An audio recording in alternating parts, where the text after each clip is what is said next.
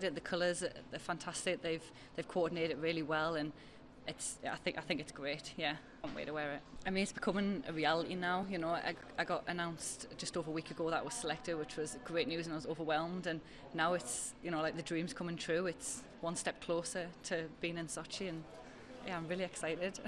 My main aim is to have the best result ever in my whole biathlon career out in Sochi. That would be a fantastic achievement for me, and to be in the top 30 would be a great achievement.